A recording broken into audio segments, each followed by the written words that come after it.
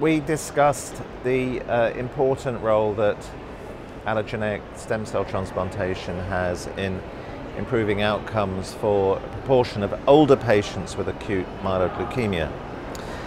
Specifically, the focus was on the recent demonstration that reduced intensity transplants do indeed improve overall survival, data from the MRC group led by Nigel Russell.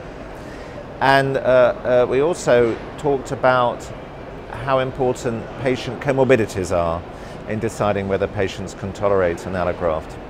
But it's clear that one can identify a substantial number of patients over the age of 60 who have a very high risk of relapse if treated with chemotherapy alone, easily in excess of 40 or 50%, where one would expect, if you can deliver a transplant safely, that there would be a survival benefit.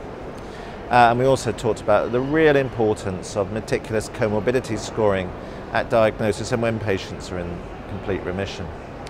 And then the second half of the talk was really focusing on trying to improve outcomes after transplant, having firstly defined its important role, and it should be considered in older patients who are fit.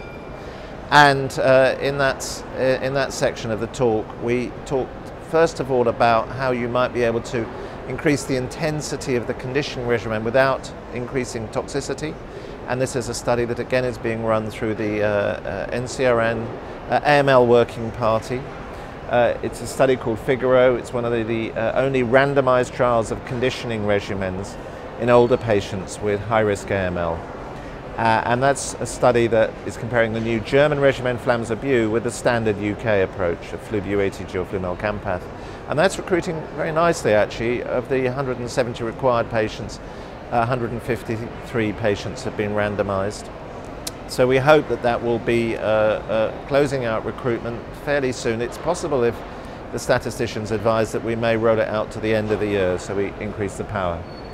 And then the other area was something that we worked on very closely in Birmingham, is administering drugs after an allogeneic transplant with the aim of either delaying disease relapse so that the balance is tipped in favor of the graft versus leukemia effect, so that it can develop in time outcompeting relapse.